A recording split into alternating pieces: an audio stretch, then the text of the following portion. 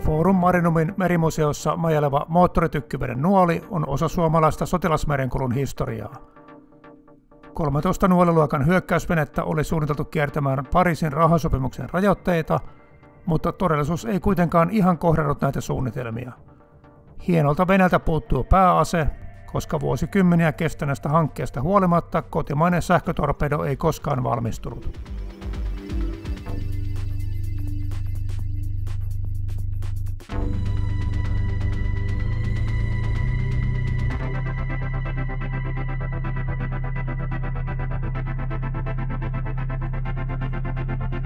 Jos on kerran nuolen kyytiin päässyt, niin ei takulla unohda ikinä. Meren pinnalla kiitää sumupilvi, jonka keskellä kuuluu sellainen moottorin jylinä, että paikatkin irtoilevat hampaista.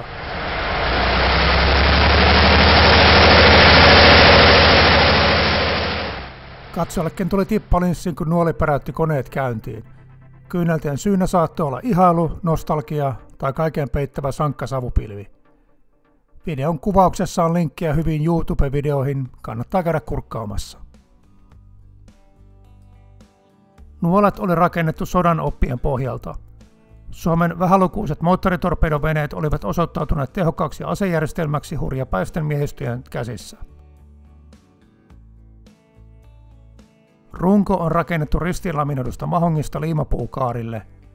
Kevyt rakenne mahdollisti kovan vauhdin, mutta ongelmiakin toki oli. Venettä yritettiin vahvistaa erilaisilla alumiini- ja lasikuiturakenteilla, mutta niistä oli säännönmukaisesti enemmän haittaa kuin hyötyä. Venäläiset meridieselit tarjosivat tosiaan vauhtia ja voimaa, mutta niistä puuttuu sellaisia hienouksia kuin tyhjäkäynti. Nuolien huippunopeus oli noin 45 solmua, marssinopeus 25 solmua ja hiljempaa sille ei oikeastaan pystynyt ajamaankaan. Veneen käsittely ahtaalla väylällä vaati melkoista merimiestaitoa. Pienessä veneessä oli 16 hengen miehistö.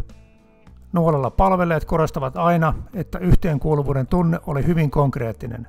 Kenelläkään, ei edes päälliköllä, ollut milliäkään ylimääräistä tilaa. Paatissa on jonkinlaiset majoitus- ja sosiaalitilat, mutta esimerkiksi peseytyminen tapahtui meressä. 180 litran vesitankki riitti lähinnä kahvinkeittoon. Virallisesti nuolien aseistuksella oli 40 mm Bofors, 20 mm Madsen ja syvyyspommit. Veneellä kokeiltiin muitakin aseita, kuten serkeitä, hispanosuitsaa ja Sterla IT-ohjuksia. Ja kaikenlaista eksoottisempaakin oli ainakin piirustuspöydällä. Mutta pääosan ajasta yleisen aseistus oli nimenomaan Bofors ja Madsen. Yleinen tieto kuitenkin oli, että kriisin uhatessa peräkännen tykin tilalle olisi vaihdettu torpedon heittimet.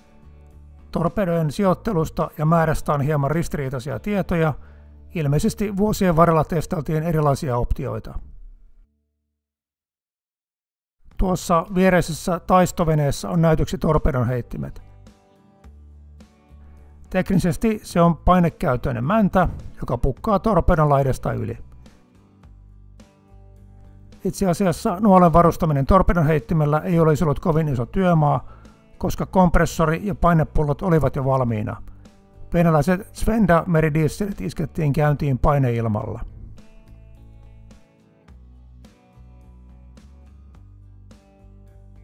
Tuon varoituskyltin tarina olisi hauska kuulla.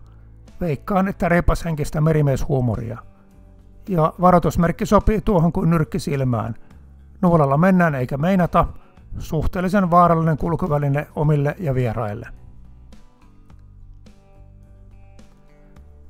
Pariisin rauhansopimus kielsi Suomelta muun muassa sukellusveneet ja moottoritorpedoveneet.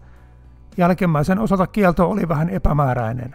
Torpedoja ei kielletty asejärjestelmänä, mutta palveluksessa ei saanut olla nopeiksi hyökkäysveneeksi luokiteltavia moottoritorpedoveneitä. Merivoimilla oli kuitenkin halu säilyttää valmius moottoritorpedoveneiden käyttöön, sillä nopeilla aluksilla suoritettavat torpedosyöksyt nähtiin ainoana mahdollisuutena vihollisen lainvastavoimien kuluttamiseen avomerellä. Rajoitusta kiellettiin kaikenlaisilla järjestelyillä. Sodasta ylijääneet torpedot varastoitiin huolellisesti ja niitä huolettiin säännöllisesti. Torpedojen käyttöä harjoiteltiin ensin maa-asemilla ja myöhemmin 2 60-luvulla Neuvostoliitosta ostetulla saattajalla. Torpedoja koeammuttiin myös lautalta, jossa oli vaijeriyhteys maihin. Sehän ei silloin ollut missään tapauksessa alus, eikä etenkään moottoritorpedovene.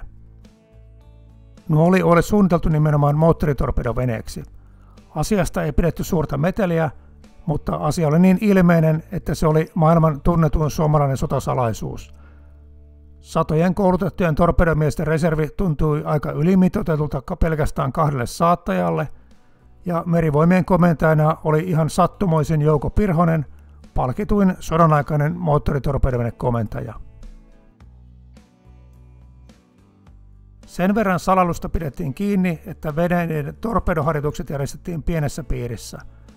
Mistään ei löydy kuvia tai dokumentteja, jossa Nuoliluokan veneelle olisi asennettu edes torpedotähtäimiä, vaikka merimiestarinoiden mukaan niitä treenattiin kertausharjoituksissa säännöllisesti. Kerätessäni valokuvia tätä videota varten kyselin Nuolikonkareilta torpedoharjoituksista, niin vieläkin äänensävy muuttuu aika varovaiseksi.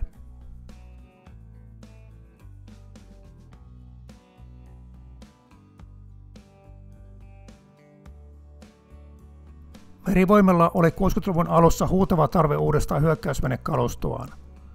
Sodan aikaiset veneet oli ajettu loppuun, jostakin piti saada uutta tilalle. Briteiltä ostettiin muutama Dark-luokan vene, ja niitä olisi haluttu hankkia lisääkin, mutta Iso-Britannia oli vähän penseä kauppakumppani, koska pelkäsi, että tekniset tiedot vuotavat Neuvostoliittoon. Veneitä ei myöskään haluttu ostaa Neuvostoliitosta, sillä länteen ei haluttu antaa vaikutelmaa, että Suomi olisi osa Varsovan liiton meripuolustusta. Suomessa oli suuri hinku valmistaa veneet ihan itse, eikä ollenkaan vähiten työllistämispoliittisista syistä. Veneen rakennusosaamista kyllä riitti, mutta pullonkaulana oli löytää sopiva moottori. Pattitilanne ratkaisi yllättäen, kun ensimmäisen Neuvostoliittoon suuntautuneen puolustusmateriaalikaupan yhteydessä ostettiin merimoottoreita ja sukeltajien varusteita. Suhteellisen halvat moottorit mahdollistavat moottoritykkivenen suunnittelun ja sarjatuotannon Suomessa. Telakkateollisuuden työllistämistarpeiden takia ei tehty prototyyppivenettä ollenkaan, vaan aloitettiin heti ensimmäisen sarjan rakentaminen. Ensimmäinen 4 veneen sarja valmistui 1961 ja sitten vuosittain muutama vene lyhyinä sarjoina. 1966 valmistunut Nuoli 13 jää viimeiseksi ja sitä pidettiin myös yleisesti parhaana nuolena. Veneitä paranneltiin vuosien varrella käyttökokemusten perusteella. Moottorien käyttöikä kasvoi, kun konepaja rakenteli niihin uusia osia ja välykset pienennettiin länsimaiselle tasolle. Myös potkurit vaihdettiin kevyempiin, mutta yhtä tehokkaisiin. Nuoli oli alusta asti suunniteltu toimimaan moottoritorpedoveneenä, mutta Suomella ei ollut tarvittavia torpedoja. Sodanaikaiset torpedot olivat yli-ikäisiä ja vanhanaikaisia. Neuvostoliitosta olisi voinut ostaa uusia, mutta tarjotut mallit olivat liian painavia pienelle veneelle. Iso-Britanniasta ostettiin 60-luvulla pieni erä sopiviksi havaittuja Mark 8 torpedoja, mutta brittien amiraliteetti jarrutti edelleen aseiden myyntiä Suomelle. Merivoimissa oli luonnosteltu kotimaista torpedoa välirauhasta saakka.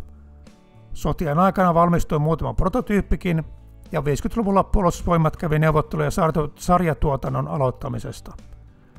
Paperilla kotimainen sähkötorpedo vaikutti lupaavalta. Vanhoihin höyrytorpedoihin verrattuna kevyt ja nykyaikainen ase olisi sopinut nuolien pääaseeksi kuin nyrkki silmään. Kotimaisessa sähkötorpedossa oli vain yksi pieni ongelma. Se ei toiminut. 1961 näytti, että torpedot saadaan sarjatuotantoon muutamassa vuodessa, mutta tekniset ongelmat viivästyttivät projektia kerta toisensa jälkeen. Valmet kasasi muutaman torpedon koesarjan 1971, mutta nekään eivät toimineet odotetusti. Sähkötorpedo oli merivoimien päähanke vielä koko 70-luvun, mutta sitä ei saatu koskaan rakennettua riittävän toimintavarmaksi, ja sen kehitystyö lopetettiin 80-luvun alussa. Suurimmat haasteet liittyvät voimanlähteeseen ja ohjausjärjestelmään. Akkujen kehitys ei ollut tarpeeksi pitkällä, ja torpedojen kantama tai nopeus hyytyi kesken ajon. Ajatuksena oli joko lankaohjattu tai radio-ohjattu laite. Antenni meni aina poikki, samoin ohjauslanka. Torpedon nopeus oli noin 40 solmua ja ohjauskaapelia olisi pitänyt olla monta kilometriä. Virallisen selityksen mukaan torpedoaseesta luovuttiin, kun siirryttiin merimaaliohjusaikaan, mutta aika surullinen tarina tuo kotoperäinen sähkötorpedohanke oli. Lohdutuksena täytyy muistaa, että isoilla pelureillakin on ollut vaikeuksia torpedoprojekteissaan. Vedessä uiva ohjus ei ole ihan niin yksinkertainen kapine kuin voisi kuvitella.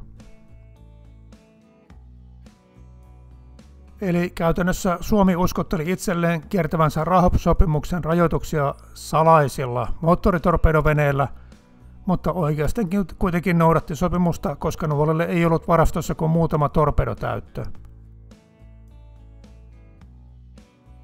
Koko Nuolien elinkaaren ajan, eli 90-luvulle saakka, varastossa pidettiin englantilaisia markkaseja ja sodanaikaisia saksalaisia G7-skoja.